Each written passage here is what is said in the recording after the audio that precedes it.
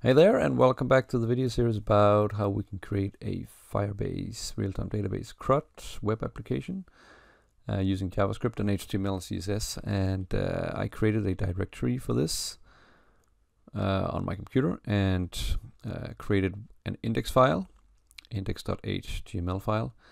And to speed up things a little bit, I've put some of the basic boilerplate code in there so you can see how this works. So we have a standard HTML template here. We have title, we have materialized that we are importing using the CDN, and then we make a container from materialize. We make a header, insert an image, a Firebase image, and you can of course choose whatever you want to do there. Make a headline there for real-time database, and then we have the JavaScript dependencies down here. So we can see if we head over to the browser, it's going to show this. So we need to build just a little bit more. So down here under the H4, first we're just going to have a break there to have a bit spacing.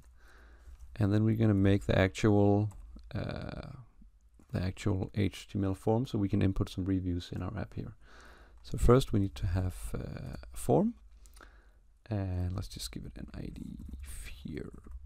We don't need the action right now, so let's call it review form.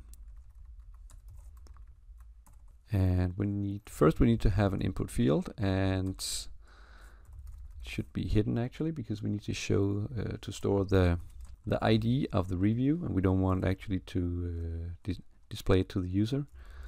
So we're just going to show a hidden ID there and an input type there, and then we're going to make a new div here for our first input field. We're going to have, as we saw in the previous web app there, we're going to have the full name, and we're going to have the actual review contents, and then we're going to have a button so we can add or update. So the first one here is called, let's just call this div class input field here,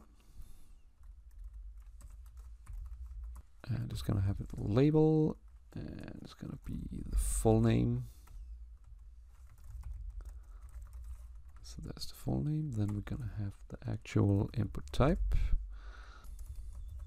and the ID is going to be full name. And let's see here, we got the ID there, and that closes the div.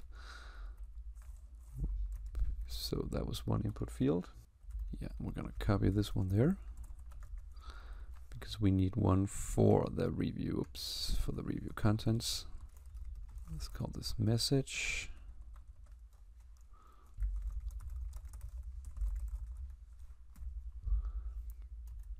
And that should be a text area. So we're actually able to type more than one line here. And materialize text area. We just need to provide an ID for this message. Don't need to have the columns or rows right now, so that is basically it. So let's see how it looks in our app there. So now we can see down there that we have the text field full name, and we have our text area, so we can actually type multiple lines as opposed to one text field. So just to keep a bit of spacing there to the one down there, so then we're going to need a button because we need to be able to actually submit something to our database. So I'm just going to provide a bit of styling from materialize. So we're going to call this waves effect, waves light button, and that determines how the CSS is going to style the actual button.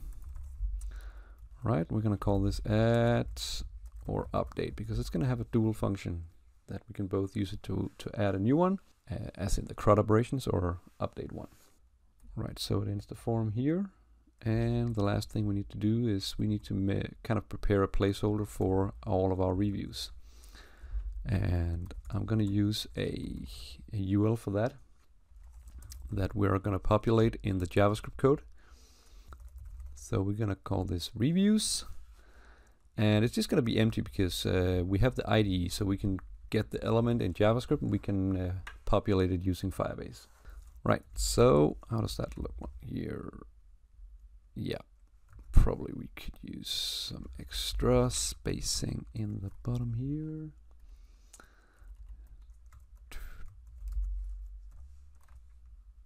So we have a really basic setup here. Okay, and you could probably enhance this even further on, but we have the full name, we have the review contents, we have the add and update, and we have a title. Okay, so this is the basic front end setup now that we don't have a framework to work with. And this is, probably need to correct this one there, review contents. And one thing that we also need to prepare for, we're going to do this in the next video, is that we need some actual JavaScript to work with this HTML file, okay? But this is the basic setup, the basic front end. So in the next video, we're going to start setting up Firebase, and we're going to code a bit of JavaScript. Okay, so have fun with this, and bye-bye.